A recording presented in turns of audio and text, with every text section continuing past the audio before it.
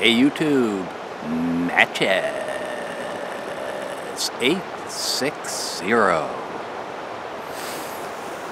Smoking my Rick Black mortar pipe with some squadron leader, Samuel Gawith.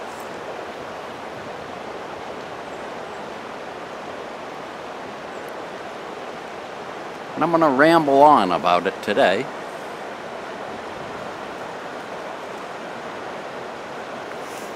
Got to keep my eye open though for bears, because there's fresh scat all over the place. Those bears are trying to get their last meal in before the snow falls and it gets freezing out.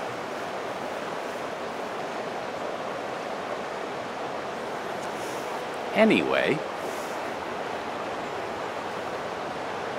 back in the 90s when I was frequenting the nearest brick and mortar, I used to go in and I'd see the tins of Squadron Leader. I said to myself, I'm not going to fall for that just because of the tin art. Always wanted a tin of this just for the artwork on it. Of course, had no idea about tobaccos back in those days. So I never bought it. In October, when Pipes and Kayaks in Markham, Rhode Island and I got together, Markham, Rhode Island gifted me this tin.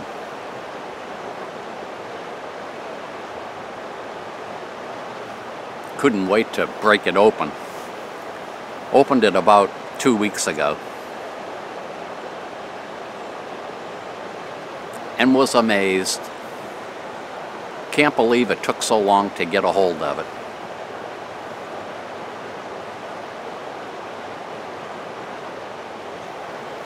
Show you what it looks like.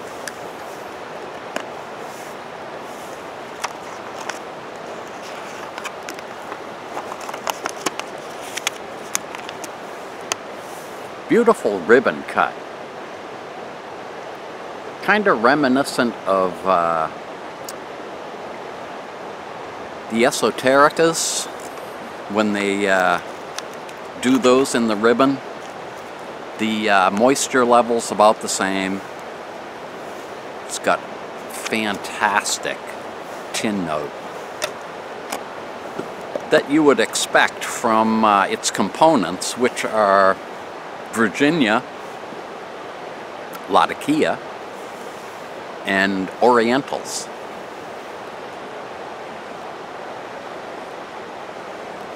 That may sound a little familiar to some of you, because it's the same components that are in Penzance. And if you remember, I did a review of Penzance right here at Suburban Park, and I mentioned being able to pick out the Virginias, the Latakia, the Orientals, and this blend is totally different. And my first bowl, I kept searching. The Latakia is right up front. You can't miss it, obviously. Usually it is up front. The Virginias, you know that they have to be there because it's not straight Latakia, obviously.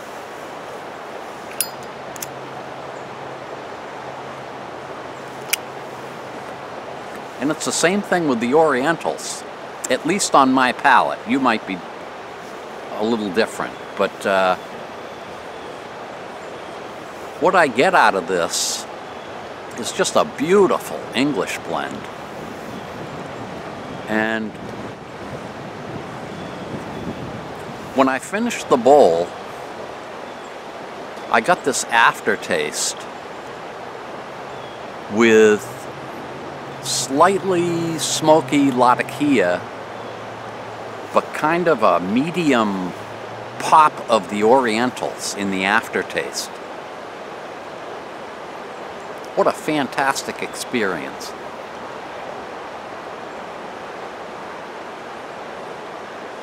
Now, the thing that blew my mind, I've always mentioned, when you smoke a flake,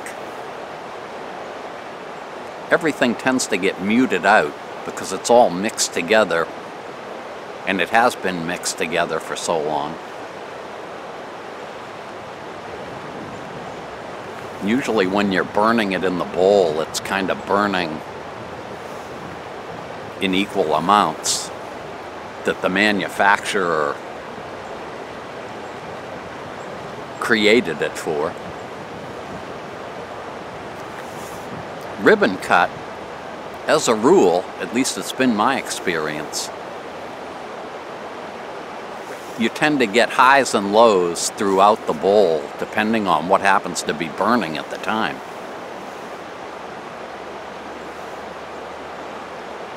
Not the case with this, and I don't understand it. It blows my whole theory.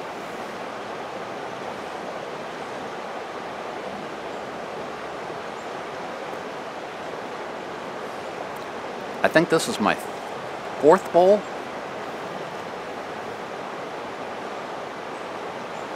And it's the same experience. Nothing I can pick out, except the Latakia, of course.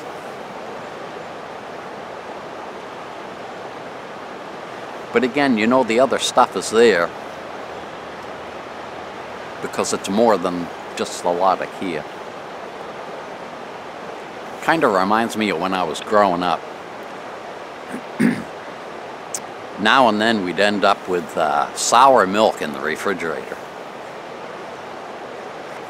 My mom would make these cookies that you could only make with sour milk.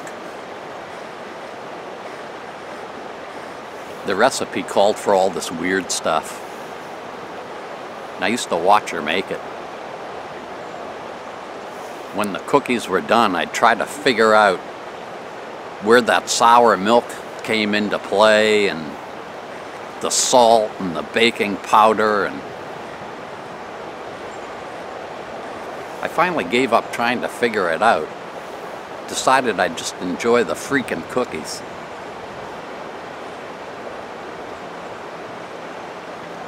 Same thing with this.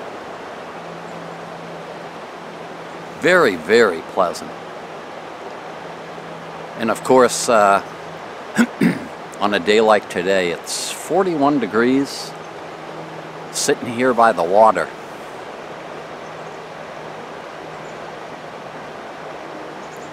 I'm in heaven.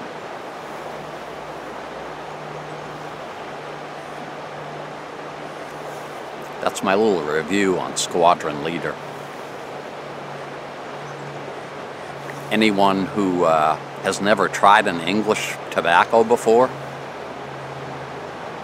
this is a great one to start with, because after this,